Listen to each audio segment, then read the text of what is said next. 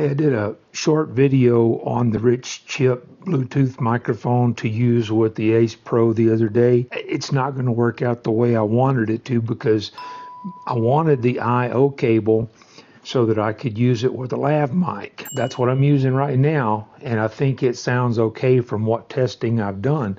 But let me hook up a lav mic and show you what we got. Okay, this is what it sounds like using a lav mic. So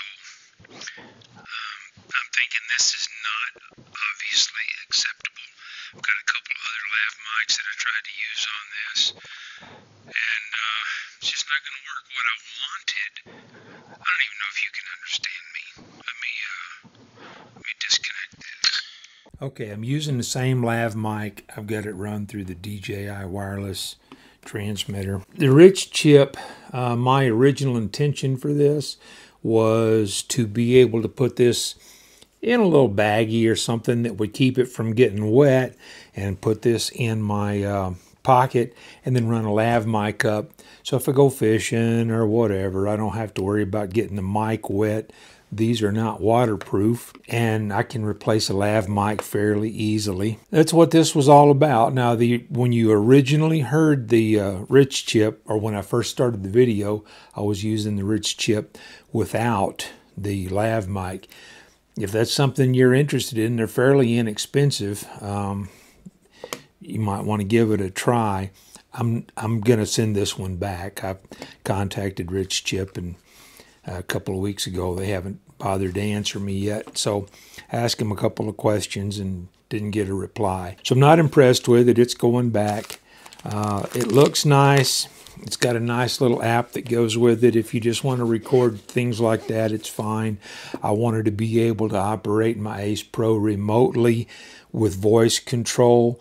I can do that with some of my other headsets, but most of my other headsets are actually for voice communication on a telephone, and they have built-in noise reduction. Well, if I'm out fishing, I don't want the noise reduction. I want you to hear the bird noises and things that are going on around me. So for right now, RichChip is a no. If they want to send me another one, and I'll try it. Maybe this one was defective, but that's it. That's all I can say. I got a couple of other lav mics. This one, I've got the actual plug-in adapter. This mic it's a really cool looking little microphone.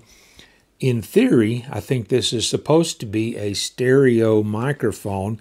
I like it because it has a removable cable, so I could actually extend this if I wanted to. It's supposed to be stereo.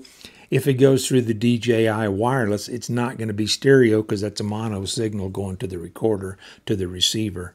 But I want to try this one. In theory, in a couple of days, the adapter should come in to go directly into the Ace Pro with a jack. So we'll see if this records in stereo or not. The other thing I got that some people might be interested in, GPS review remote for the Ace Pro. I got one of these just because I wanted to try it. It's a Osmo Pocket 3 creator kit, creator combo they call it. I'll be reviewing these two things in the not too distant future. If you want to subscribe and check those things out, I'll have those on ASAP. I'm going from home over 100 hours a week, so this I do when I can. I appreciate everybody that sticks with me through this. As soon as I retire, I'll get a little bit more time to do this kind of stuff. But for now, this is about the best I can do. Anybody still here, appreciate it. I'll throw a couple other videos up over here. I'll catch you in one of those, or I'll catch you down the road.